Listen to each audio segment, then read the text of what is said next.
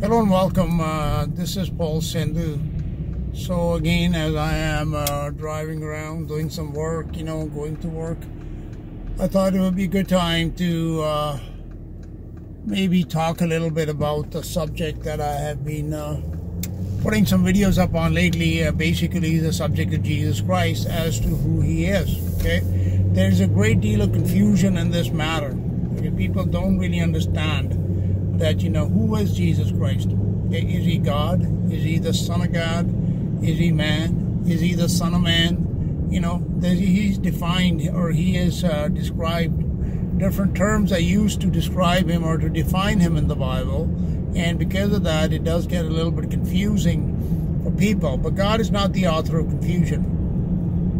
In God's Word, the information that He requires us to know and understand is clearly given. What's confusing is that we have Babel minds, okay? When God said, let us go down and confound their language, that really means at the time of the Tower of Babel. You can read about that in Genesis chapter 11. What happened is that our information processing faculties were limited, okay? A limitation was placed on them. There was like a virus introduced into our minds so that we could no longer process information on a higher level, on God's level. This is why in Isaiah we can read, I think it's in chapter 55, God says, my thoughts are not your thoughts. Okay, my ways are not your ways. As the heavens are higher than the earth, so are my ways than your ways, and my thoughts than your thoughts. Okay, in many places in the Bible, in Numbers, in Hosea, for example, God said God is not man. Okay, He doesn't think like man. He doesn't act like man. He doesn't process information like man. Okay, so when the information that God has placed in the Word of God is God's information, and because we do not have the same type of information processing capabilities that God does, therefore we get confused. But as I said, God is not the author of confusion. This confusion does not come from His Word or from what's in the Bible. It is us that are not capable, or because there is always some sort of interference, okay? It is like, when you watch TV, for example, especially those of you who are a little bit older, you remember in the old days when they had those rabbit ears and stuff, you had to move around and shake around, a picture would get, fuzzy and it would not be clear, right? And that is how it is. Like, when information is coming into our minds, even like from the Bible, and especially from the Bible says in Jesus, in the parable of the sower, He said, the thief comes immediately to steal the Word of God. Okay, so there is like a shield or a cloak or some sort of veil is placed over our minds immediately so that we don't comprehend what is actually being said. So what I wanted to talk today is about the word reproduction, okay, or to reproduce. Jesus is called the Son of God, okay, and He's also called the Son of Man, so we'll talk about both. But for anybody to be a son, meaning an offspring, okay, it could be, I'm not talking about male or female here, so I'm just talking about an offspring. There has to be, first of all, an original, okay, and then the offspring is a copy that is made from the original. That is what the meaning of the word son is. So in the case of Jesus Christ, if He is the Son of God, it is exactly as it happens in the case of human reproduction, that a male and a female, when they cleave to each other, as the Bible says, then, they reproduce. The child is produced, who is an offspring, who is a copy of the parents, okay? May not be an identical copy, but nonetheless it is a copy. And in the case of Seth, for example, in the Bible, Seth may have been an exact copy of Adam, okay?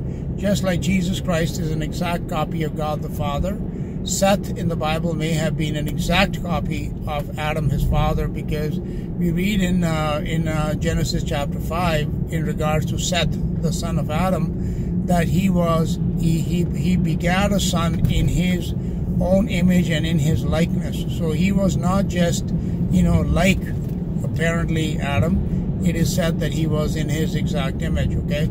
So that's just as an aside. It doesn't really have anything necessarily to do with what I'm talking about. So when you begin to understand the idea of reproduction in the Bible, it is very central to the teaching of the Bible. It really answers the question as to why did God create anything at all. Okay? God is complete in himself, right? He lacks nothing. But he did lack something, which is the reason why he began the process of creation. And as I taught in my last video or two, there is one in Genesis chapter 2. After God had formed man and he had made the animals, there is a scripture that says that it was not good for man to be alone. Okay? The man Adam was actually quite complete in himself. Okay? He lacked nothing. He was complete. Okay? He is the only man that has ever lived that was actually complete in every which way. Okay? And he was neither male nor female at that time. People say he was androgynous. He was both. No, not really. He was, anyways, that's something I don't want to go into it here, but he was a complete person, okay? So he really didn't lack something, except the one thing which God said was not good about him was that he was alone. And what applies to Adam is also applicable to us as people. Is also applicable to God. The God in the beginning was complete and entire in himself, and still is. But there was something that he reckoned was not good, which is that he was alone. Okay? God, we are told in the Bible, is one. So there is only one God. There are not two gods or three gods or four gods. And that is again when I talk about the false doctrine of the Trinity, which really teaches you that there are three gods. Okay? And because they identify them as distinct persons, which is the word hypostasis in the Greek. Okay? The person. And that is not correct, because in the Bible it is quite clear that there is only one God, the person. That's it. Okay? He can reproduce himself in multiple numbers. I mean, we could be talking in the millions or in the billions, as he has with his begotten sons who are born through faith in Jesus Christ. They are also his copies, okay? So therefore, God will be all in all, as we are told in the Bible, in the New Testament, time and again. And if he's all in all, then, they are literally like he'll have like innumerable copies. So, but that doesn't mean that there are that many persons that are going to be God. The God that is going to be in all the copies is still going to be the one God. Okay? That is the reason why, whether it's God the Father or the Son of God or the Holy Spirit, though they are three, there is only one person in all of them. It is the same person of the one God. Okay, that is a little bit of an aside again here. But I wanted to come back to the idea of God being alone and reckoning or calculating that this is something that was not good. And this is the whole reason why he set into motion this amazing creation that he has created. Other than that, the fact that God was alone, that, there was no reason for him to create anything whatsoever. All right, so continuing this idea, to continue this here, this teaching that it was not good for God to be alone. People think that means that God was lonely. Well, not entirely either, okay? Because loneliness is something which is basically an absence of company. But when you're only just the one person, like in the case of Adam, you can be lonely because there were no other persons that you could be in company with. But to be alone means that you have nobody to share what you are, share yourself with. That's literally what that means.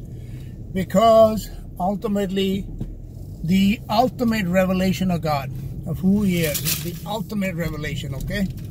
It is that God is love. And love is something which is only understood and experienced by sharing. Okay, so essentially, God could not express his love without having somebody to love. Okay, that is the real meaning of that expression. that it was not good for man to be alone. That man had animals, okay, that could keep him company. He could have pets, etc. Like, there were plenty of animals that God created, but there was nobody with whom he could share himself on his own level. Okay, like he was alone in that respect, that there was not a single creature that existed that was his own kind, that was his own species, with whom, when he shared himself, the other person could share themselves back on an equal level, in a similar capacity. Okay, that is what is meant by that expression, that it was not good for man to be alone. Okay, he literally had no one to love him. Okay, like with animals, when you have a relationship, it is not necessarily a relationship of love. It can be a relationship of affection. The animal can have affection for the master, and the master can have affection for the animal, but it is not like a relationship of love. That is, it is not a relationship that is a relationship between equals.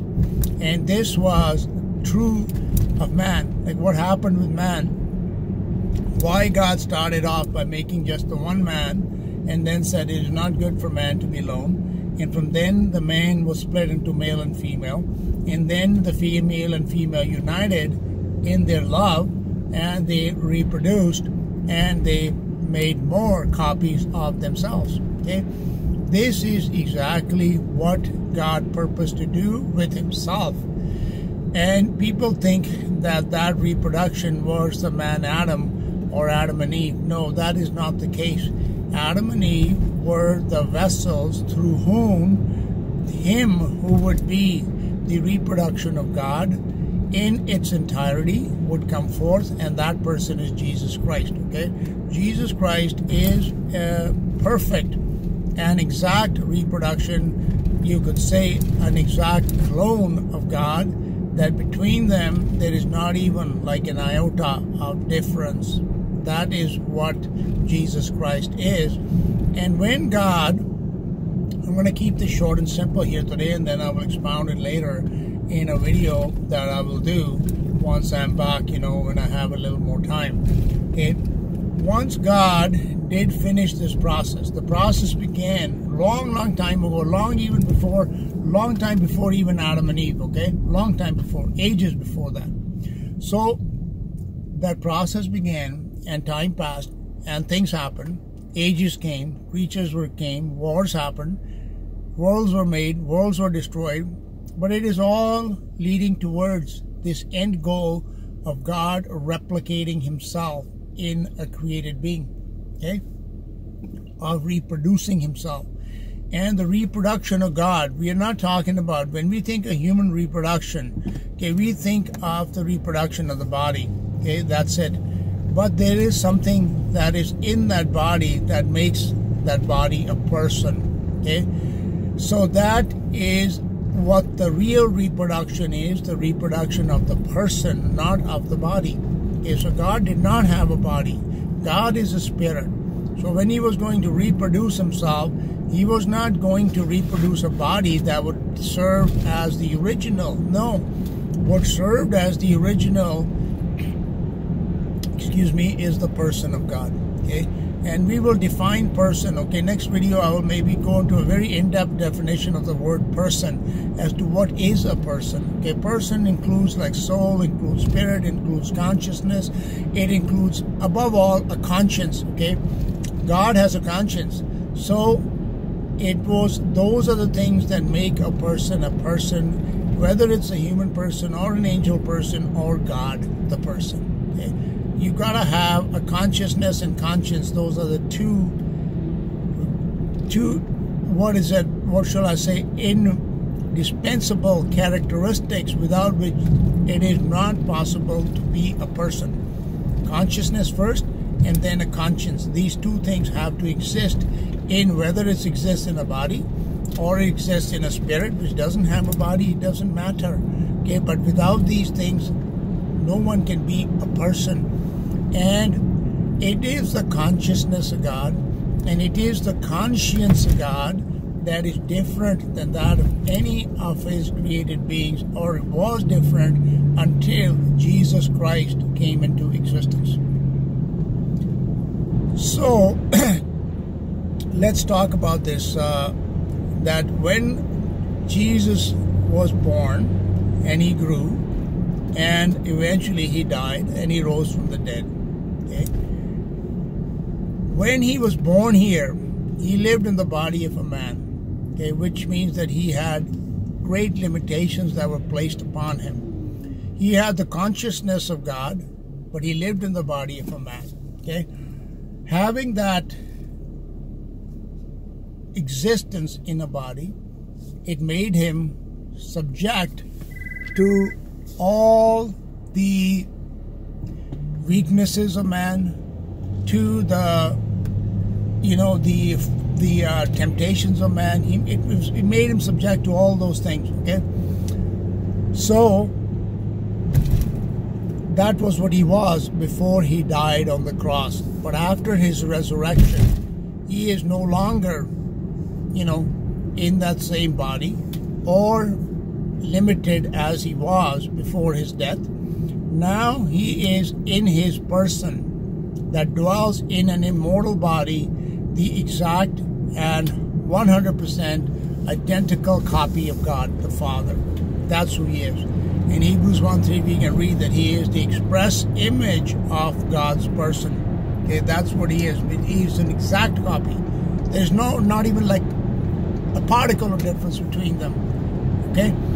So therefore, since he is the exact copy of the person of God, therefore and yet one is the Father and one is the Son, just like Adam and Seth were two, but they had the same person, therefore they were one. Okay, the person that was copied into Seth was the person of Adam. Same thing with Jesus. Okay, the person that was copied over into this body is the person of God. So they are not two persons. When the people say, he's the second person of the Trinity, no, there's only one person. He dwells in two forms now. One is God the Father, who is spirit, and one is in bodily form, which is Jesus. Okay, so there's two. But after Jesus, look at what was accomplished by doing this. So God began as one, just as it happened with Adam. Okay, then from that one, he united himself.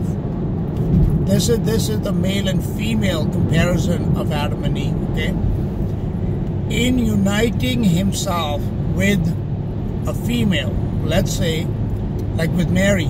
In Mary, in the womb of Mary, what was sown and what was born was the seed of the Word of God.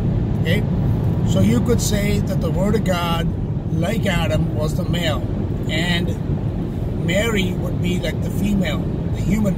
Okay, so this is spirit and flesh, they are combining, and through that union came forth a son.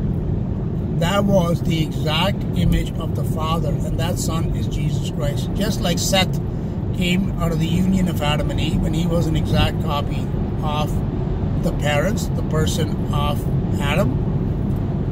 In Adam's person was contained the person of Eve as well.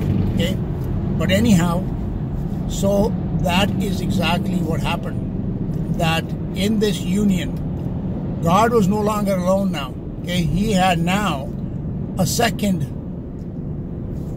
form of himself, same person, but in two. Now it's like a cell dividing, okay? So he had divided himself. He had grown in a way that he was no longer just alone, but he had two now, okay? So now what happens? What did I say? God is love. So there was one love, that is the Father, and one love who we can say is the Son. So there's not just one that is love, there are two that are love. Okay? And it's the same love. It's the love of God. It is God. Okay? So now God does not have, he is no longer alone. He has somebody to love, which is Jesus. The Father loved the Son, but what happened? The Son loved the Father in return. So that love that the Father gave the Son was given right back to him. And that is what love is. Love is can only be given. Okay? It is only in giving love that love can be received. If you don't give love, love cannot be received. Okay, so God gave his love, and then the Son gave that love back. So now, the purpose for which God had created was that he was going to share himself. So that sharing happens by giving himself to the Son, and the Son giving himself back to the Father. So now we have two. And in the process of time, after the resurrection of Jesus Christ, as more and more children were begotten by the Father. And by the way, Adam is never called the begotten Son of God. Okay, he isn't, because he was not begotten of the Father. He was created by the Father. There is a difference between being begotten of God and being created by God. So Adam was created by God, true, but he was not begotten of God. Okay, that's another difference which I'll have to expound on at a later time. So Jesus is the only begotten and the first begotten. Okay?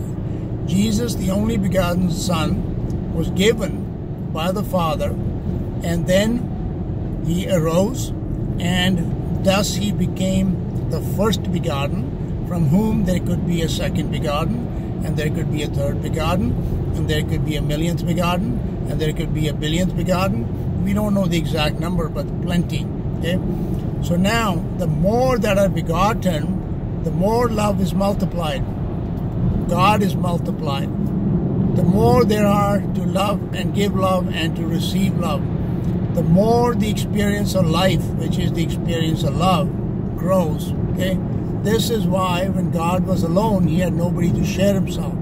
So he began this process by creating this whole creation, and eventually in the process of time came forth Jesus Christ, who was his exact image, his exact copy, his exact clone, and he became the one that was no longer, God was no longer alone. He had a second that is also God, the Son. And from that Son, eventually, he begot himself a whole family. And this was the purpose of God creating Adam the way he did and then bringing forth Eve, was so that they would eventually have a family. And this is what God did for himself. He has created a family of begotten children, okay? Of begotten sons, begotten daughters. And again, like, you have to study that word begotten, which is the word geneo in Greek, which is from where we get the word Genesis and genetics. And to be begotten, where we get the word generation. All these words that are related to genetics, it is in that word genao. So essentially, when somebody is begotten of God, when it's begotten of man, they have the genes of man. When somebody's begotten of God, they have the genes of God. And what are we talking about? Bodily genes here? No. We're talking about the genes which would be the information that is his consciousness and his conscience. That is who the begotten children of God is, that they are one with God in their consciousness and in their conscience. Okay? That is what makes them begotten of God. So when Jesus this work had been completed in Jesus, and he had risen as the Lord God, the Creator, as Thomas, the apostle, said to Jesus, "My Lord and my God," then God now could, just like with Adam and Eve, first they had Seth, and then from Seth there were more children that were born, and from Seth's children there were more children that are born. So suddenly the human family was no longer just one, and then two, and then four. It was multiplying, and it grew. Like in the Bible says that, they spread upon the face of the earth, like in Genesis 6, where you're going to have men began to multiply. So too with God, after Jesus, who came? Now, what did Jesus say to Peter? In the book of John, "Peter, do you love me?" And Peter said, "Yes, Lord, I love you." Okay, so what happened now? Has love been multiplied? First, the Father loved the Son, and the Son loved the Father. Now there are more sons. So the Son, Peter, loves the Son, and in loving the Son, he loves the Father, right? And what did the Apostle Paul write? "The life that I now live, I live by the faith of the Son of God, who loved me and gave himself for me." So there's another one that has been made perfect in love. Okay, so he has come to love God, and therefore now has a relationship of love, a relationship of equals. See, only love can love love. That's a very mouthful. Only love can love love. Okay, the love of God, no other creature can have, because it's the love of God. It is not the love of man. It is not the love of angels. It is not the love of animals. It's the love of God. So therefore, for God to have somebody to love that could love, he had to make more of himself. Just like in Adam, the case of Adam, for him not to be alone, more of his own kind had to be made. Same thing with God. He had to make more of his own kind, and that process began with Jesus Christ, and then it has grown and grown and grown. And now, we're told there's like basically countless, I don't know, like, there could be millions, there could be billions. So this is why the doctrine of Trinity, again, like falls apart. Because God is not just limited to three, to the three forms, you could say, one being God the Father, one being the Son of God, and one being the Holy Spirit. No, there are literally like millions and billions of them that can be the children of God. Okay? And I'm talking like countless. Because God in the Bible says God will be all in all of them. And if God is all in all of them, how many God are there? Does that mean they all have they're all persons, so it's like God 1, God 2, God 3, God 4, God billion? No, it's the same God that is in all of them. He has subdivided himself. He has distributed himself. He has split himself, you could say, literally. That's what he has done, okay? And that is the reason why. That is what happened. That is how love multiplied. That is how love grew. That is how God has multiplied. That is how God has reproduced. It happened as a process, and it could only happen as a process. It required a great deal of pain and suffering, and that, my friends, is the real story of the Bible. It is the story of God reproducing himself in literally a family that can be numbered in the billions and maybe even more. I don't know. But each one of them is love, like God is love. And each one of them, in loving each other, they are all giving their love to another. Jesus said, love one another. So how do you love somebody? You give your love. So we are all giving our love. And in giving our love, all the love is going back to God. This is what completes his experience of life. Because love is life. This is how God lives. He lives through love. And he needed a whole family that he could love and that could love him back. And that, my friends, is what is the purpose of creation. All right, we'll continue talking about this later. Thank you for listening. This is Paul Sindhu.